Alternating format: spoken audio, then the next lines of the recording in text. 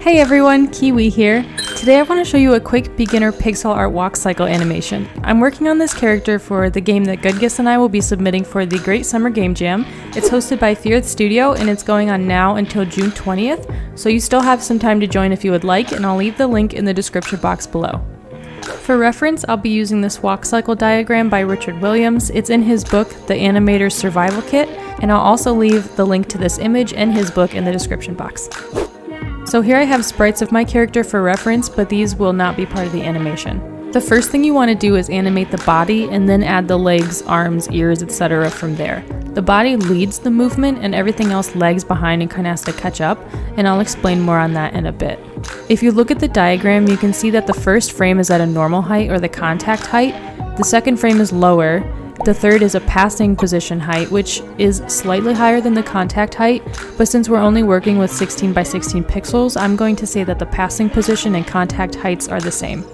The following frame goes up and then it repeats the cycle from there.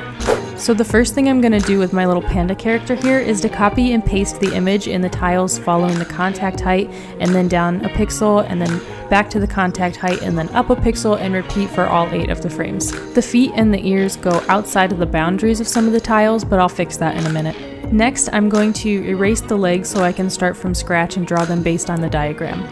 For the contact frame, the legs are separated with the right leg in front and the left behind. I'm using a shade darker for the left leg since it's behind the right leg from the perspective. For the down frame, since the legs are so short that they don't really have knees and they go outside the boundaries of the tile, I'm just going to make the legs a pixel shorter because I don't want to mess the body up. For the passing position frame, the right leg is straight up and down and the left leg is off the ground a bit.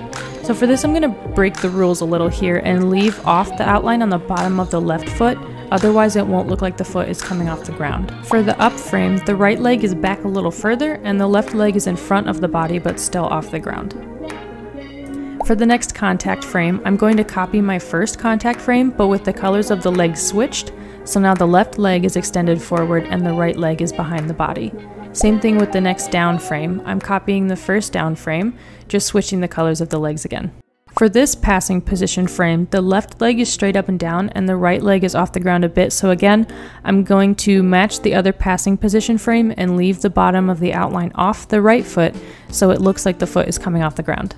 For the final up frame, the left leg is back a little further but still straight up and down, and the right leg is coming forward and still off the ground. So here you can see what the animation looks like so far with the body bouncing and the legs moving. And now it's time to animate the swinging of the arms. So arms swing opposite of the legs, and since the right leg is extended forward in the first contact frame, I'm going to have the right arm go the opposite way. In the down frame, when the weight drops, that will be when the arms are spread the widest. So here the right arm is going past the outline of the body by 1 pixel, so I'm going to mirror that for the left arm and add 1 pixel past the outline of the body in the front, since the arms would be swinging the same way in opposite directions. The passing positions and up positions are when the legs switch from back to front and vice versa, so this will also be when the arms switch. So here the right arm will only be slightly swung backwards on the passing frame and then slightly forward on the up frame. For the next contact frame, I'm going to mirror the arm from the first contact frame, so it's swinging forward but not passing the outline of the body. Same idea for the next down frame. I'm mirroring the arms in the first down frame. Now the right arm will extend past the outline in the front of the body, so I'll add the left arm peeking out behind the body. And for the next passing position frame and up frame, I will have the right arm slightly forward and slightly back, to mirror the first passing position and up frames. I hope all that made sense. Alright, now to animate the ears. Again, the body leads the movement and everything else lags behind and has to catch up. This also applies for everything else on the character and for anything the character is holding. For this reason, the ears will be 1 frame delayed from the body's movement. For example, when the body is lowest during the down frame, the ears will be flattened on the following frame. And when the body is tallest during the up frame, the ears will be up on the next frame.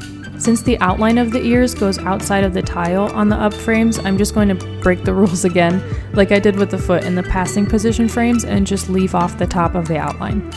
It will look fluid once the animation is going.